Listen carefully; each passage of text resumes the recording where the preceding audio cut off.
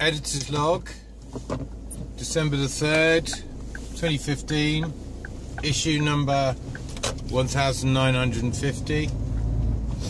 The paper's out today.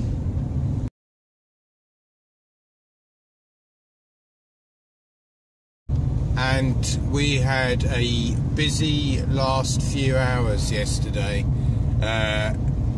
Things kept happening. Particularly bad day on the M1, as anyone who would have been driving out that way would have known. And we have a look at what caused that.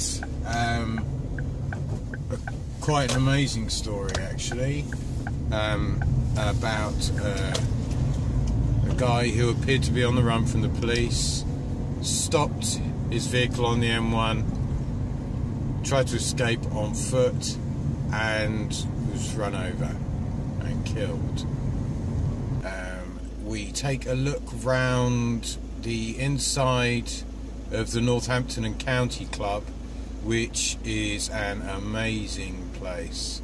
And just the building is incredible. Old. Particular interest to most people, I think, are the vaults, which are medieval, and it looks like something out of an old Robin Hood film. Really interesting.